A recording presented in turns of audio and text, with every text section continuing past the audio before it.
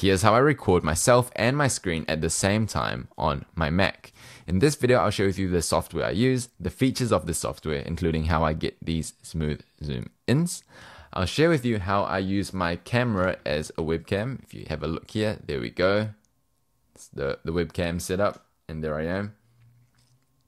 And I'll also share with you a few editing tricks I use if you do decide to go ahead and use this setup as well. So let's get started with the software that I use. And short answer is Screen Studio. And I quite like Screen Studio. It's really nice. And it gives me the chance to do these smooth zoom ins when I need it to. And what I like the most about it is that it gives me the option to just pay once and not have to worry about it again. You can just buy it once and you don't have to keep paying monthly. You have that option if you do want to pay monthly or yearly, but I just like to pay once and forget about it. And that option is available. So I really like that option. So that's Screen Studio. And I'll share with you a few features that you can use and how to do the smooth zoom ins. The alternative, when I was making video editing tutorials back in the day, so my older videos, I used Loom. And Loom is alright, and I can drag this icon of me in the bottom right hand corner around, but I just don't like paying that monthly fee. And now I'm going to break down how I use my camera as a webcam, and then I'll go into the features of Screen Studio. So let's go over to my phone, and there we are. I'm going to share with you this whole setup, how I use this as my webcam. So let's break down all these parts, right? So first part, this is just a USB-C to USB-A dongle. This actually came with my hard drive, with this bad boy. But it works, I've been using it. And then this is a HDMI to USB video capture card. There we go.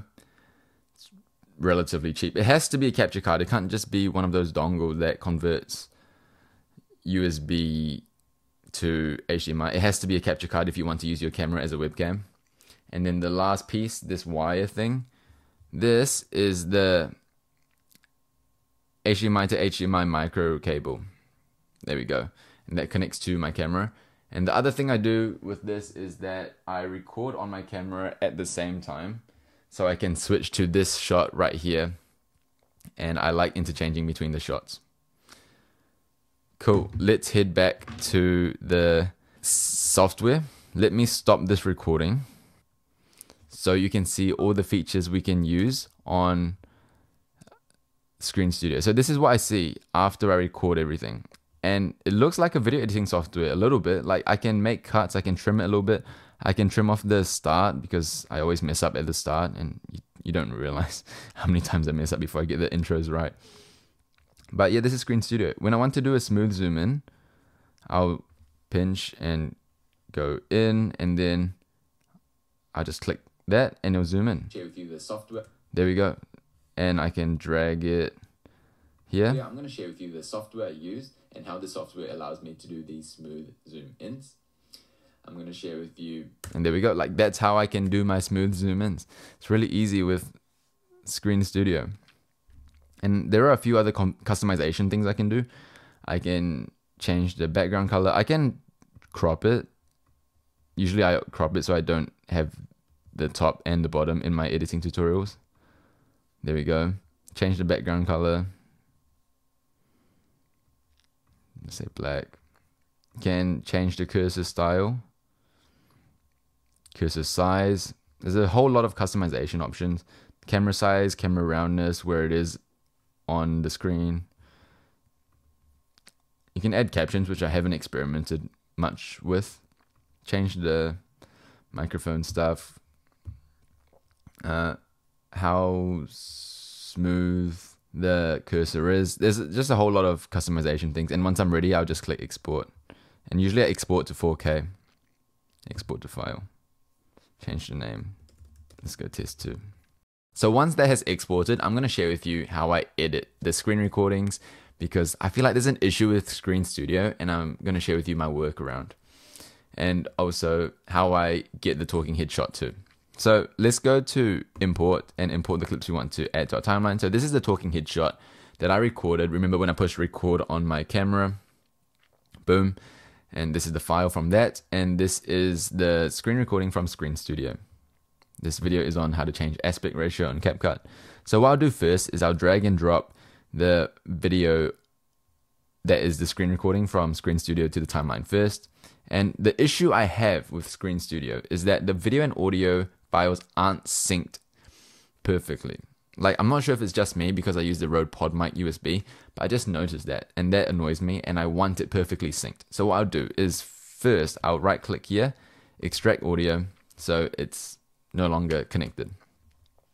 Then I'll go right arrow 6 times, 1, 2, 3, 4, 5, 6, and then I'll drag this way, like that, and then I'll select this, Command B, delete this, and make sure it's all good like that. So now the video and audio files are synced. For me, I just know it's 6 frames. Cool, let's have a check. Yes, I can change the aspect. And that's all good on my end. And what I'll do now, usually, is I will get the talking head shot, because I like to have the talking head shot for the intro and outro of my video, where it's me filling the frame. So I just drag that on top as like B-roll almost. And I'll make the volume louder so it's easier for me to sync. And then I'll try to find the start and the end. So something like that. And then I'll zoom in by pinching. And I'll try to sync the two. I'll just keep playing around until it looks good. I think that looks alright from my side. So I can change the and then once I'm happy with it, I'll turn the volume of this one down. And then select all, go Command B, delete these two, and then make sure they all start at the same time. Yes, I can change the aspect ratio on CapCut on your Mac and PC. And then now to change it from the talking headshot to the screen recording, I'll go Command B, zoom out, and then usually I like the talking headshot at the outro as well, so I'll just go like that, trim that, and then it seamlessly goes from me talking. So if we go, and it goes to my screen recording. So that's how I record myself and my screen at the same time. Now, if you want to download Screen Studio, I'll have an affiliate link in the description down below. Feel free to use it. But thanks for watching. My name is Junius. I'm a medical student, but I document whatever I learn about educational content on this YouTube channel.